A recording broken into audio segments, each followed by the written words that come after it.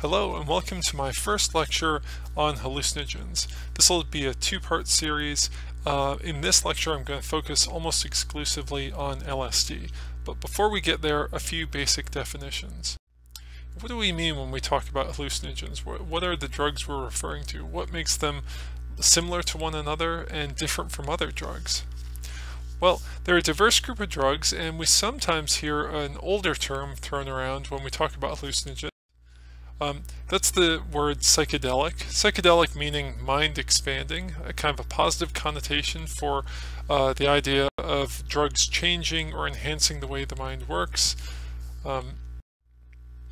We sometimes hear the term hallucinogen, suggesting that these are hallucination producing drugs. It's in a way a bad definition or a bad name because we don't always see hallucinations from drugs in this group. Hallucinations meaning perceiving things that to be there which are not there, seeing something in your presence which isn't there, hearing a sound which is not coming from anything in your environment. Those would be hallucinations, and what we see more commonly with the hallucinogenic drugs are rather distortions in perception. If you take LSD, you don't necessarily see something that doesn't exist, rather you see the things that do exist around you in a somewhat different, somewhat distorted way.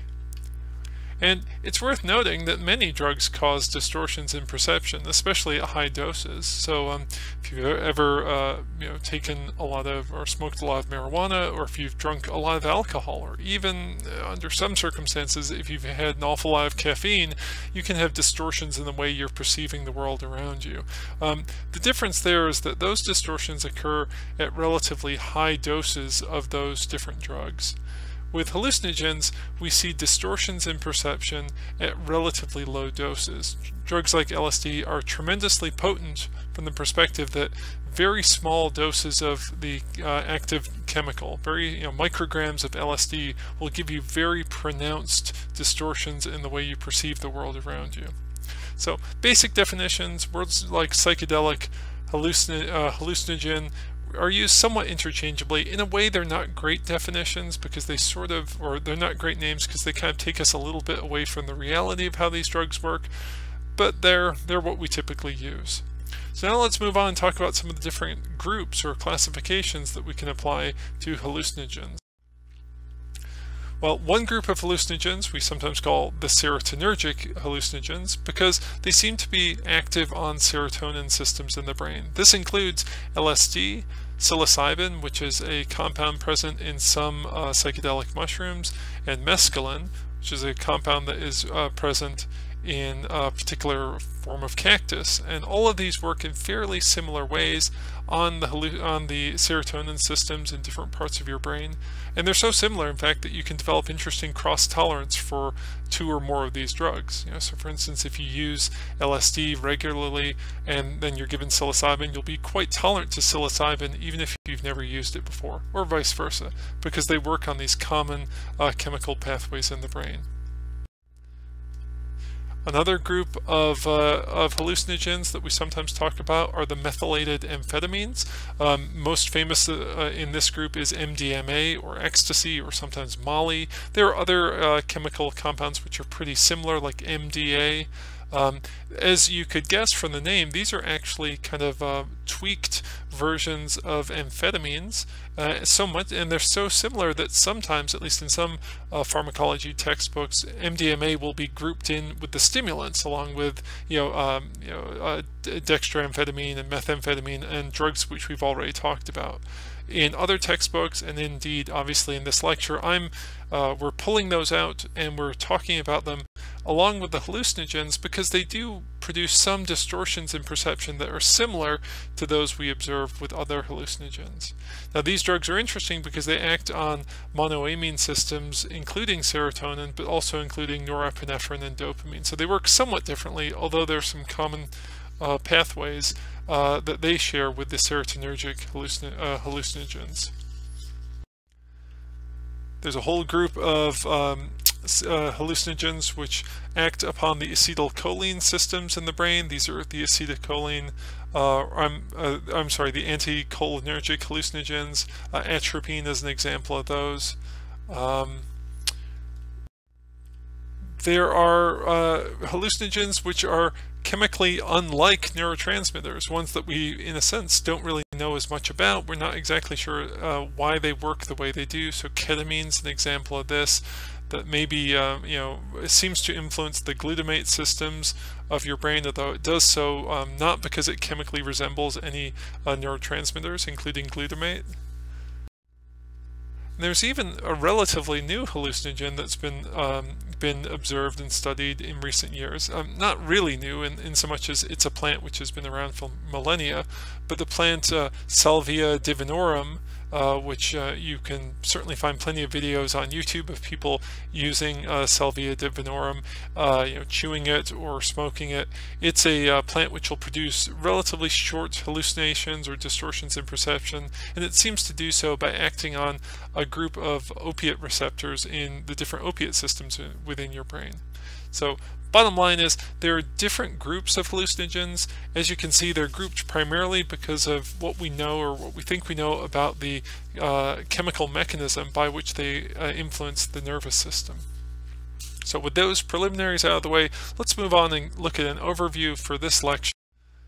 As I often do, I'm going to start with a little bit of history. I'm going to focus on LSD, so it'll be the history of LSD. I'm going to talk a little bit about current use of LSD, talk a little bit about the pharmacology of LSD, and then move on to talk about the acute effects in the central and peripheral nervous system. And I'll address some facts and fiction, some kind of myths and misconceptions about LSD. Alright, so the history of LSD. Like the history of some of the other drugs we've talked about, it begins with a natural substance, not a plant this time, but rather a fungus. The fungi is called ergot. Ergot grows on a variety of grains naturally. It will grow, especially if those grains are raised in kind of damp or stored in damp conditions. And the fungi, ergot, has a number of different alkaloids in it, including one which is LSD. And we know a little bit about this from historical records of ergot poisoning, which would occur or have occurred throughout history in situations where people would farm in a region and then dry and store their grain in like a silo or a storage area that ended up getting a little bit too damp. And because of that dampness, ergot would grow, and then the people unknowingly would consume the grain by baking it into bread and then eating it, and then suffer a variety of really unpleasant symptoms, including pain, convulsions, decreased blood flow to the extremities of the body, and even hallucinations. So there are actually historical accounts of this happening in different parts of Europe, where the climate is often kind of cold and a bit damp. These accounts often use the phrase St. Anthony's fire to refer to these kind of mass hallucinations where like a whole town of people would all of a sudden all start to hallucinate at about the same time.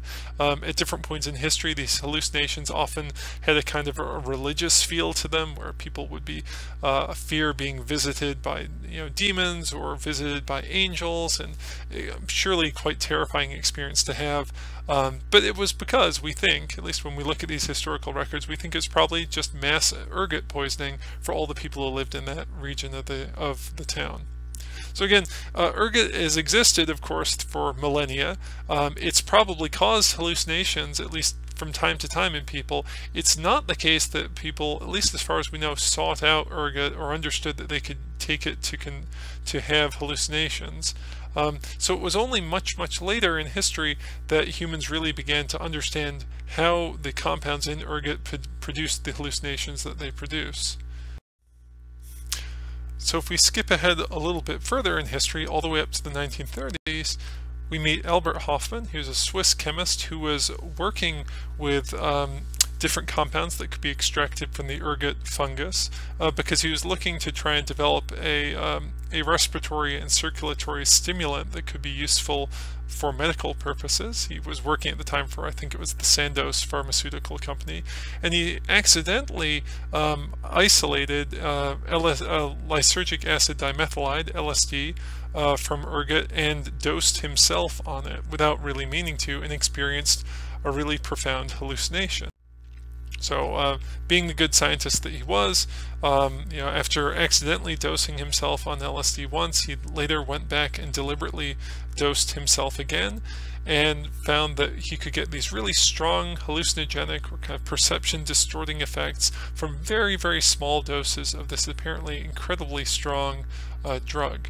Now, it wasn't really clear, at least initially, what could be done with this drug, because it didn't have the medical effects that were initially desired. It wasn't a very powerful respiratory or circulatory stimulant, but it did have these weird side effects.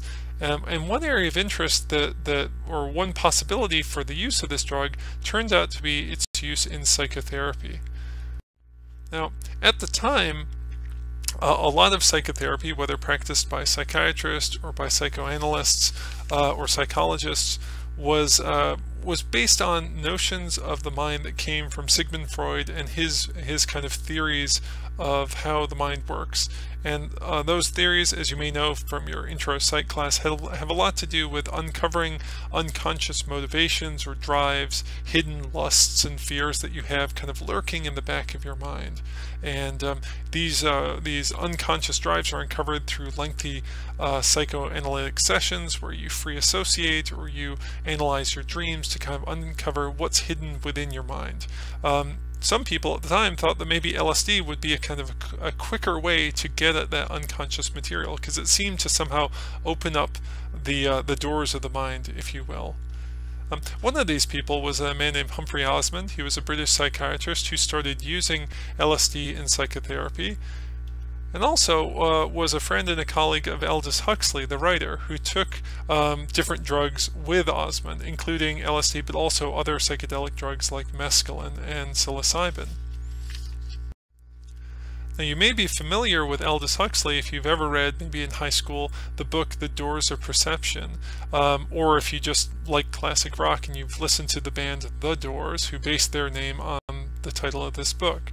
The Doors of Perception was actually inspired by an experience with mescaline, not LSD, although mescaline and LSD are both serotonergic hallucinogens, an experience that Huxley had. And it's interesting because it talks about these kind of deeply religious themes that can occur when the mind has been properly opened, when the doors of perception are cast wide. The book was was a bestseller. It was kind of an influential book, and it kind of brought to the broader culture and broader population this idea of using psychedelic drugs or hallucinogenic drugs to open up the mind. At about the same time in history, though with a lot more secrecy, the CIA was conducting a series of strange experiments under the name MK Ultra, where they were looking to see whether LSD or other hallucinogenic drugs could be useful for interrogation purposes.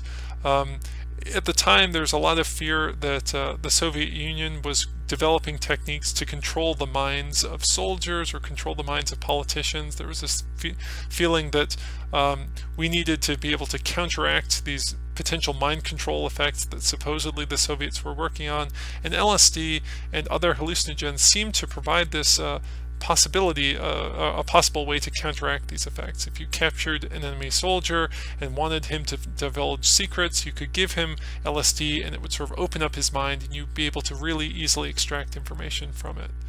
The MK Ultra project was a real disaster, both in terms of not producing any useful results. LSD is not a very good drug for using in interrogations. It was also incredibly unethical.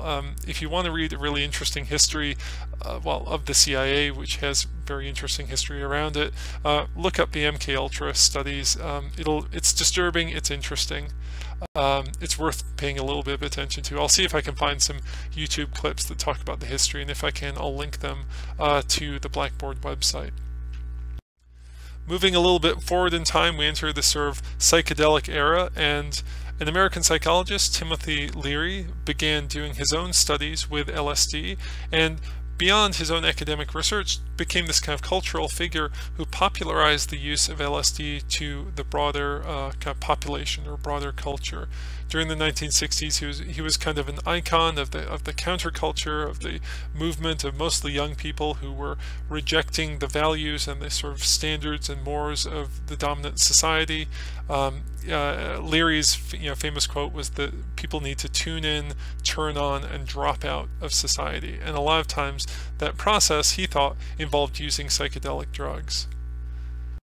So during the 1960s, there was this really interesting time when LSD was legal to use. It was being used by different people in different parts of society, and it had a kind of an impact. It was influenced art, it influenced music and kind of culture. We'll talk about that a little bit later on. But there were also concerns that maybe this drug could be dangerous, or that the effect of having a lot of people on this drug for society might not be so good. So, kind of like we normally see with drugs, there's a period of time during which a new drug appears and people get very interested in it, and kind of an enthusiasm for it grows, and then shortly thereafter there's kind of a period of fear or uncertainty about that same drug that follows. And during the 1950s and 1960s, there were a lot of those feelings about LSD. During the 1960s, the counterculture of folks who were war protesters or civil rights protesters, or just generally people who opposed authority, were apt to be open to the use of drugs. It's not the case that all of the people involved in protest movements were drug users or even LSD users, but there is kind of an overlap between the drug-using population and people who are in one way or the other questioning the values and the laws and the government of the broader society. And concern over these people, and concern over the upset and kind of social upheaval of the 1960s was part of the movement, or part of the push behind the Comprehensive Drug Control and Regulation Act that I've talked about quite a few times before. As you know, of course, from previous lectures, this is the piece of federal legislation that sets up a series of categories for different drugs. Those categories dictate to a large extent how legal or illegal a drug is, how easy it is to access, how dangerous or difficult it is to access. LSD was put on Schedule 1 because it was a drug that was thought to have no medical uses, high potential for abuse, and be fairly dangerous for folks.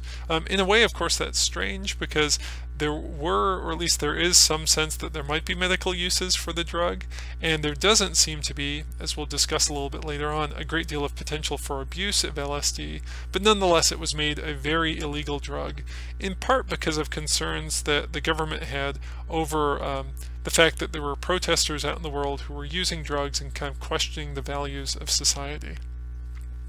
Anyway, what happened after that? Let's look at some more recent trends in LSD's history.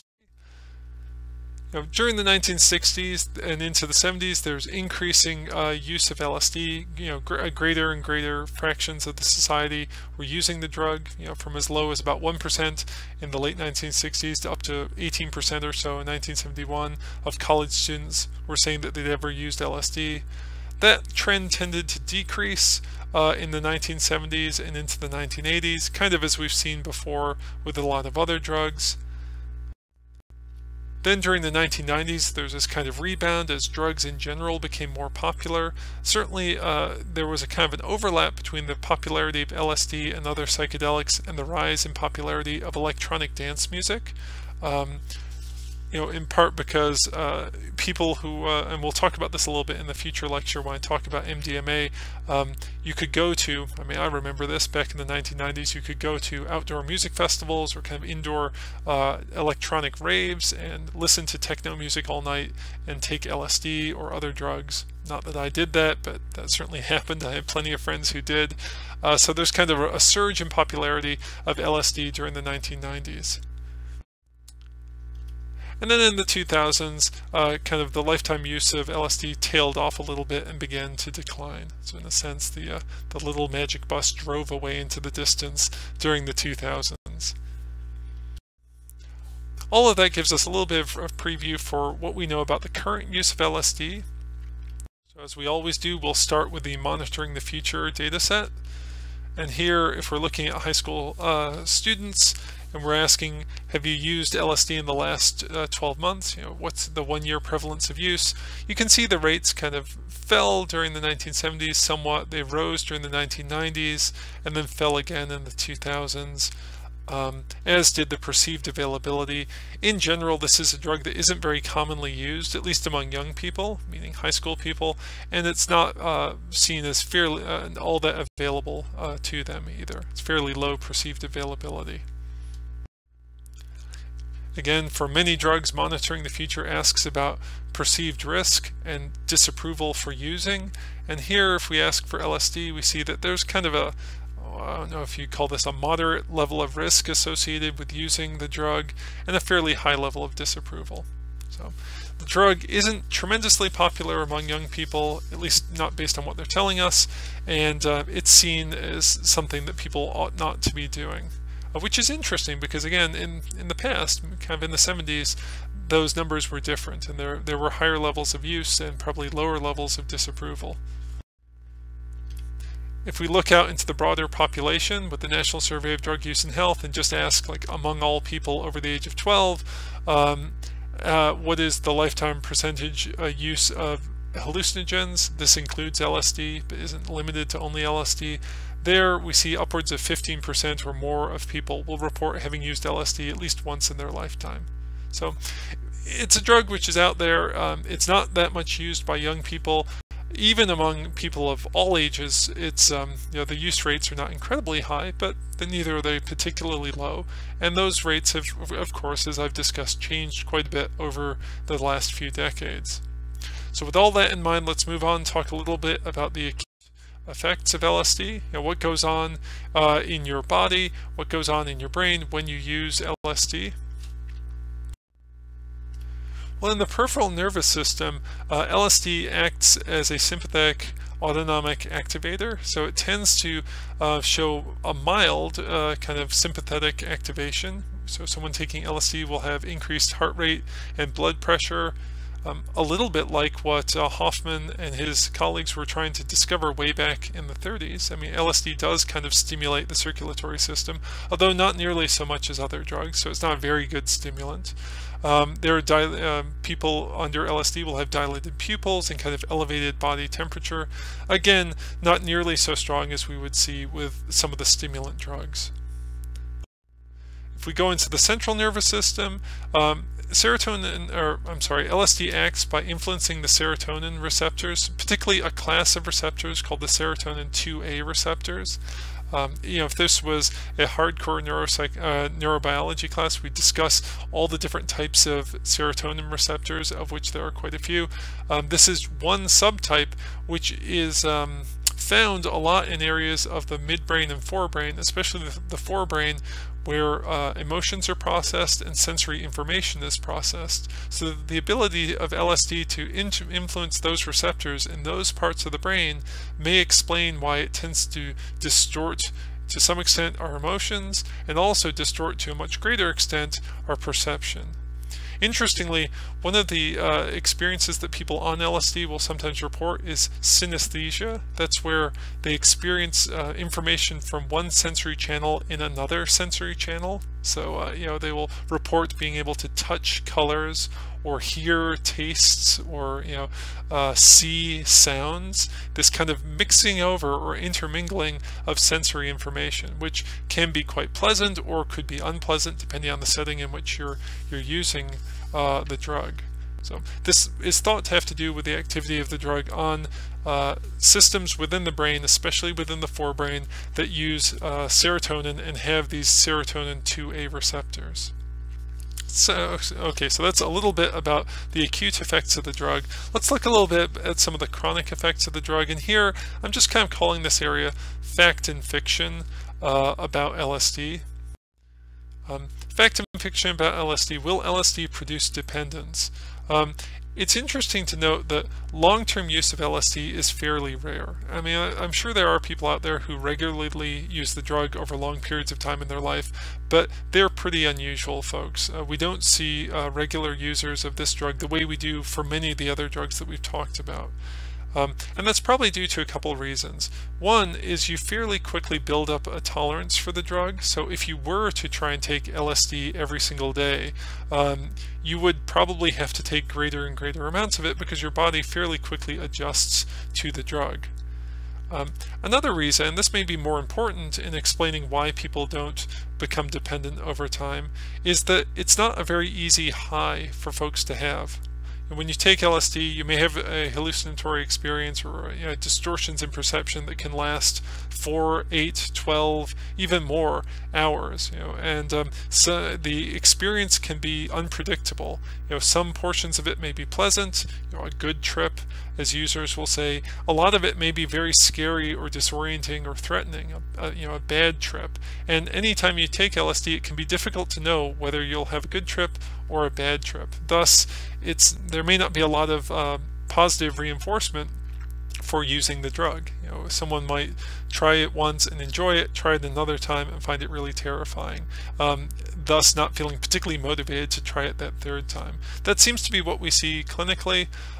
Certainly it comports with my own experience of talking to people who've used LSD. 201, they've all said to me things like, well, it's something that I enjoyed once or twice, but I really have no strong motivation to do again. So it's just not a drug that seems to produce the kind of addictive or dependent type of use that we see with many other drugs.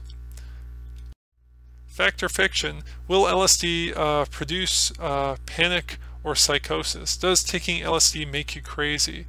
There's very little evidence that long-term use of LSD increases rates of mental illness, except among people who have pre-existing risk for the condition. People who are very anxious should probably not use LSD because it's likely that the uncertainty and the unpredictability of the experience will play upon their anxiety and make them feel scared or even panicked. People who have risk for schizophrenia or other psychotic disorders should probably not take LSD because it does seem to increase the chance that they'll have a psychotic episode. Again, does the drug by itself produce these problems? Probably not. Can it produce those problems among people who have a pre-existing liability? Perhaps. LSD may be actually useful for treating mental illness. There's some new research that's coming out, although it's difficult to conduct research on LSD because it is still an illegal drug, that suggests that it can be useful for treating some anxiety or depression conditions. So again, this idea of it producing or being dangerous to long-term mental health is probably not that well supported. Fact or fiction, will LSD increase creativity? As I mentioned before, there really was a period of time in our culture in America and also in Europe where LSD and creativity, at least in terms of kind of popular art, were intertwined. Back in the 60s and into the 70s, many people who were artists, writers, musicians, took inspiration from using LSD and other psychedelic drugs. Famously, of course, the band The Beatles recorded Sgt. Pepper's Lonely Hearts Club Band, one of their more famous albums, in many ways under the influence of LSD. And there actually was back in the 50s and 60s a fair bit of research that looked at the effects of LSD on creativity. A lot of it is research which doesn't really stand up to modern standards of rigor when it comes to research, but some of it can be kind of interesting to look at. What I've included here are a series of pencil sketches that were done by an artist who was taking LSD as part of an experiment, not really an experiment, but part of a study of the relationship between LSD and creativity. So I can see that here the text, these 9 drawings are done by an artist under the influence of LSD, part of a test conducted by the US government during its dalliance with psychotomimetic drugs in the late 1950s. The artist takes a dose of LSD and is given access to an activity box full of crayons and pencils and other stuff. So here's his first drawing done 20 minutes after his dose. He does a second drawing 85 minutes after his first dose and 20 minutes after his second dose. Patient is reporting euphoria. This is consistent with kind of the early phases of LSD, the LSD experience, where the person feels kind of stimulated and may have positive feelings. He's reporting, "I can see you clearly, so clearly.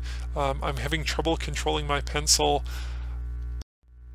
2 hours and 30 minutes after the first dose, he's describing the outlines seem normal but very vivid. Everything is changing color. My hand must follow the bold sweep of the lines. His experience of producing art, or at least producing this sketch, is kind of distorted and changed in a way that maybe feels exciting or creative for him. It's interesting, his note here: "It feels as if my consciousness is situated in the part of my body that is now active, my hand, my elbow, my tongue." Again, suggesting this way that your conscious perception of the world, or where your mind is in perceiving the world, is shifting around under the influence of LSD. 2 hours and 32 minutes after the initial dose, he sort of bangs off another sketch. "I'm trying another drawing. The outlines of the model are normal, but now my drawing is not. The outline of my hand is weird too. It's not a very good drawing, is it? I'll try again." Tries very quickly to do another drawing. "I'll do this one with a flourish without stopping. One line, no break." So he does an entire drawing without picking up the pencil. He starts to laugh and becomes startled by something on the floor. 2 hours and 45 minutes. Patient tries to climb into the activity box and seems agitated. Everything's changing. They're all your face interwoven. Who is?" There's a sense of really profound distortion in the way the person is perceiving the world. And you can imagine that some of this may be sort of unpleasant for him. It's hard to know for sure. 4 hours later, almost 4.5 hours later, patient retreats to the bunk, spending approximately 2 hours lying, waving his hands in the air. He's sort of taking a long time. His distortions of perception are persisting. 5 hours and 45 minutes after the first dose, patient continues to move about the room, intersecting with space in complex variations.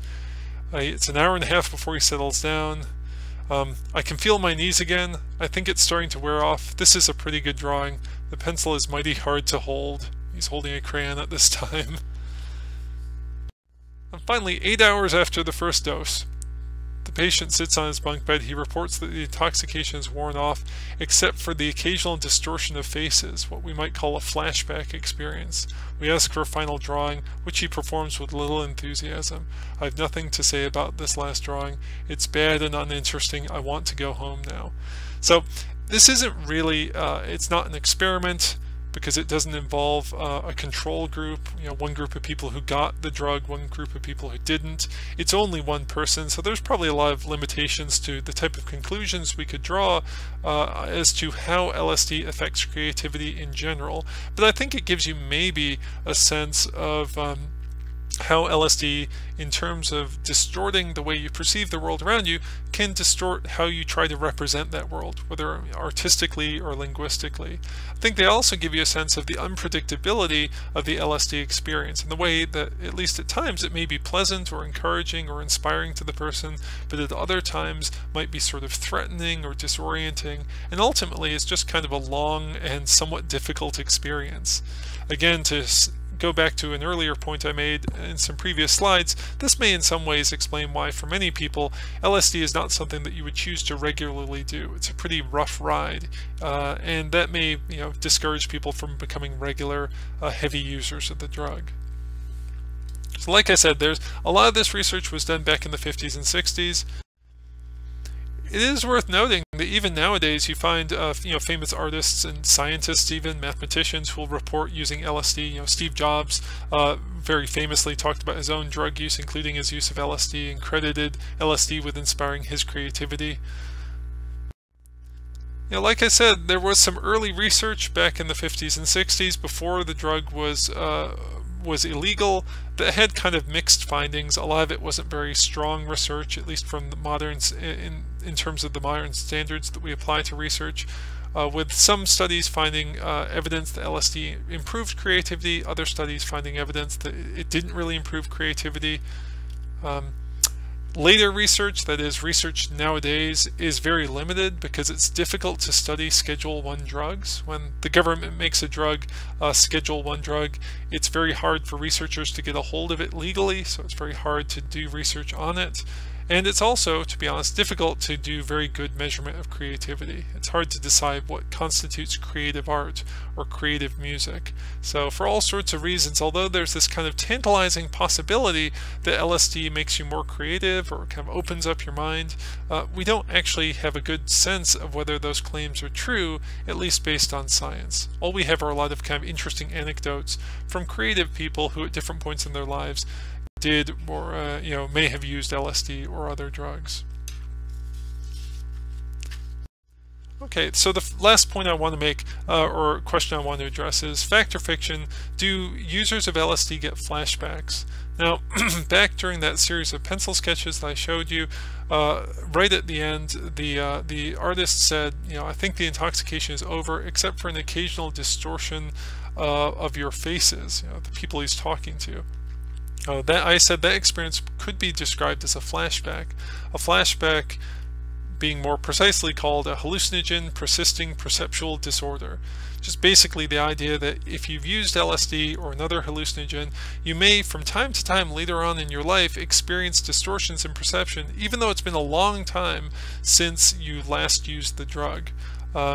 Here we have a lot of anecdotal accounts of this happening. It's very difficult to study this, and at least the last time I looked, I found all sorts of different rates of flashbacks or hallucinogen persistent perceptual disorders, as low as 5% of users, as high as a third of users reporting in some surveys experiences of flashbacks.